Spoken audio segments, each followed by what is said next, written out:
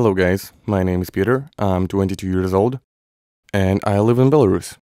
Today I'll try to explain the 5 most important synthesizer modules: oscillator, filter, amplifier, envelope, and low-frequency oscillator. Let's start from an oscillator. When we press the key on our keyboard, we will hear a single note. And we are hearing the oscillator working. Synthesizers can generate a lot of different waveforms, but the most common are sine, square, triangle, and sawtooth. Some types of waveforms can sound very harshly, so that's why we move to a next section, a filter section. Now our filter is pretty much an equalizer. For example, if our square wave is sounding too bright, we will use a high shelf filter or a low pass filter. Just like working with audio. Next, we move to our amplifier section. Now, this section has 4 very important parameters to it: attack, decay, sustain, and release. And those parameters are forming an envelope. Let's take a closer look to those parameters.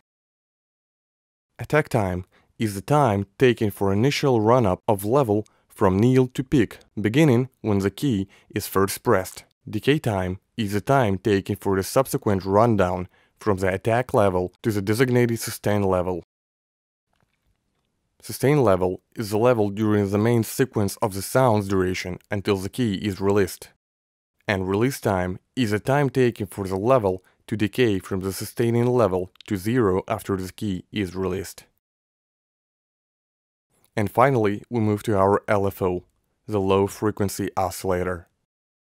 We cannot hear the work of LFO itself, but what we can hear is an impact on a synth parameter, which could be anything. For example, it could be a volume to create a tremolo effect, or we can control the pitch with an LFO for the vibrato effect. Okay, that's it for today's lesson. Unfortunately, I will not see you next week, but it was really fun to study with you guys, and I hope we will all become a good sound engineers.